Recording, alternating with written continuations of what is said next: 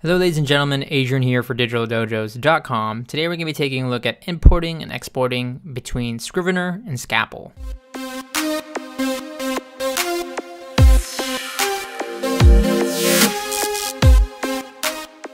My thanks goes out to the folks over at Literature Latte for sponsoring this video and making these really amazing apps that are Scrivener and Scapple. Scrivener is this all-in-one amazing writing tool for writers, even bloggers or project management, what have you. It's a great way to create stories, organize your thoughts, put everything all in one application. Scapple, on the other hand, is a really great visual aid to take ideas, quickly record them, and organize them in any way that you see fit. Whether it's a flowchart or a basic listing, it is all up to you.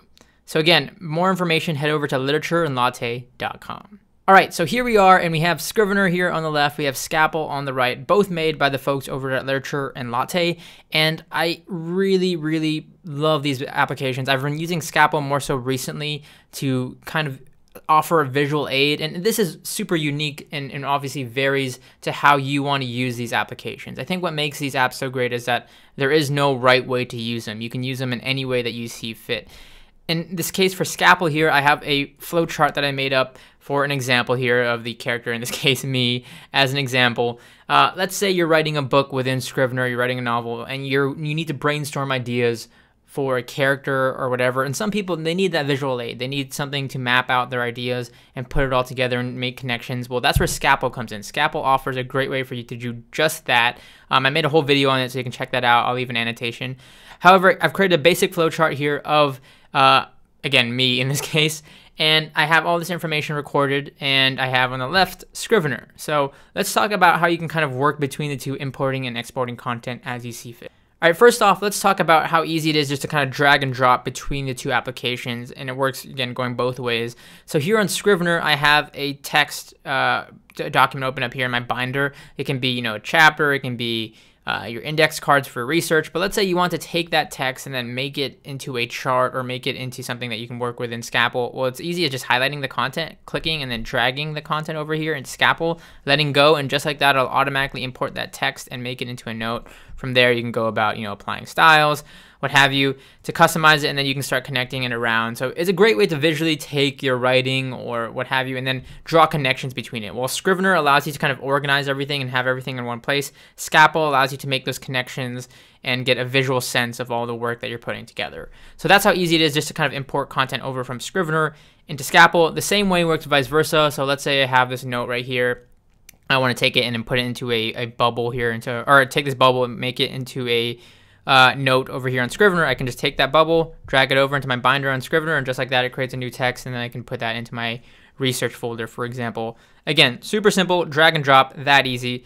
However, of course, there are more methods, so we can take it a bit further. Here I am in Scapple. Let's say I want to take all of this content here and then export it out in an OPML format. What this will allow me to do is get more control over each of these notes here, or these little bubbles within Scrivener. So I can get a full OPML layout here. So I'm gonna go into my file on the top left, export it out as OPML, or the outline markup file format. And then from there, I'll go ahead and give it a name. So in this case, I'll just say test, and then we'll hit save.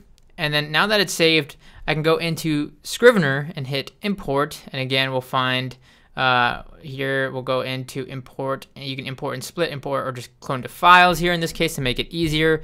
And then what we're going to do is I'm going to open up that test.opml format. So I'll open that right here, and just like that, you can see it's taken every single bubble that I made within Scapple, and it's gone ahead and created them each individually here on Scrivener. So again, that simple, that easy. I can then go and then put more text and context surrounding around each of these topics. Really unique, up to you however you want to do it, but that's how easy it is to do it in an OPML layout. If you want to get just the whole visual aid, if you want to just import the actual flowchart or whatever you've made in Scapple, again, super simple, file, export, PNG, and then again, you would go ahead and save this, so we'll go ahead and save it as test as well.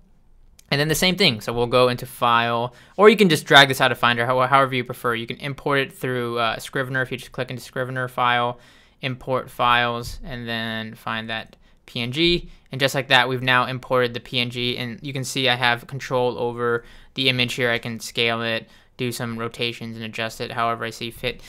And now I have that visual aid within Scrivener. So if you are somebody where in your workflow you want to get everything out and brainstorm, you can do all of that in Scapple. And then when it comes to the actual writing, when it comes to the actual organization, import everything into Scrivener. And now you have everything in one app. No need to jump around.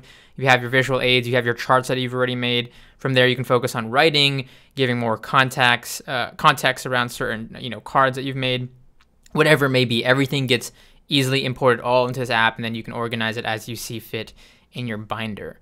Again, it really is that simple and easy. You can do it with the drag and drop method. You can, of course, take the whole mind map that you've created or chart that you've created, export that out fully in a PNG format. It really is up to you and however you want to do it. So again, this is Scapple and Scrivener, and however you want to choose, or however you choose, I should say, to interact between it is solely on you and your own personal workflow. But I hope you enjoyed. If you have any tutorials or requests that you want to see on these apps individually, feel free to comment down below, and I'll be sure to take that into account.